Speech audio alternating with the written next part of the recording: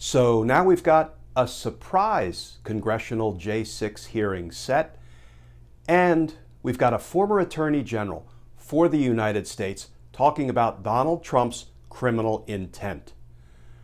Let's talk about both of those things, because justice matters.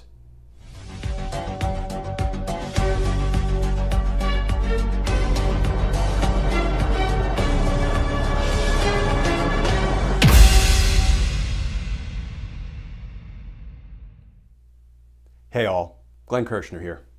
Well, I'm sure you've heard by now that we're getting a surprise congressional January 6th hearing. It was just announced and it's set on the calendar for Tuesday at 1 p.m. Eastern Time. Can I tell you, friends, that congressional hearings usually don't get set at the spur of the moment like that? But here's what the New York Times just reported. January 6th panel abruptly sets Tuesday hearing on recently obtained evidence. And that article begins, the House committee investigating the January 6th attack on the Capitol on Monday abruptly scheduled a hearing for Tuesday afternoon to hear what the panel called recently obtained evidence and take witness testimony. And that hearing is scheduled for 1 p.m. Eastern Time. Now, friends, I'm not going to speculate about what we might hear or who we might hear it from, but I have a feeling it's going to be important and enlightening. But I want to touch on one other subject just briefly, because an Attorney General for the United States of America just talked about his view of Donald Trump's criminal intent. No, not Attorney General Merrick Garland, but former Attorney General Eric Holder, my old boss. And when I say my old boss, I don't mean when he was Attorney General and I was a federal prosecutor in D.C. He was many levels above me. I mean as my direct boss, because long before he was Attorney General, he was the United States Attorney for the District of Columbia, the office that I worked in for decades. But consider this. Eric Holder was first appointed as a judge in Washington, D.C. by President Ronald Reagan in the 80s. He was then made the United States Attorney for the District of Columbia and Deputy Attorney General, the number 2 person at the Department of Justice by Bill Clinton. And then, of course, he was made the Attorney General for the United States by President Obama. But he is somebody who has always had respect on both sides of the aisle. And here is what former Attorney General Eric Holder recently tweeted about Donald Trump's corrupt intent.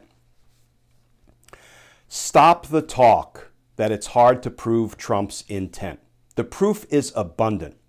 Among a few things, Georgia call, DOJ interaction, the lie, and just leave it to me. There's more. Ask yourself, would that defense be successful in front of a jury? The notion that it would be is laughable. And friends, you know, if you tune into these Daily Justice Matters videos or you watch me on MSNBC, I've been screaming from the rooftops about Donald Trump's criminal intent and the mountain of evidence we have to prove it. Now, no, I was never the Deputy Attorney General or the Attorney General. I wasn't the Deputy Assistant Attorney General to the Attorney General's Deputy Assistant. I wasn't any of those muckety-muck positions. I was just a guy who went into court for 30 years and proved criminal intent. And I did it with a hell of a lot less evidence than we have against Donald Trump. And when my old boss, Eric Holder, says if you try to persuade a jury that Donald Trump's intent was innocent all along, the jury would laugh that defense out of court.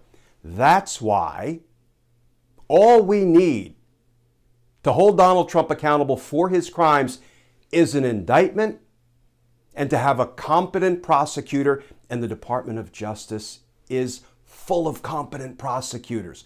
A competent prosecutor to plant her feet in the well of a court, talk to 12 people in a jury box, present the evidence of Donald Trump's criminal intent, and a jury will convict.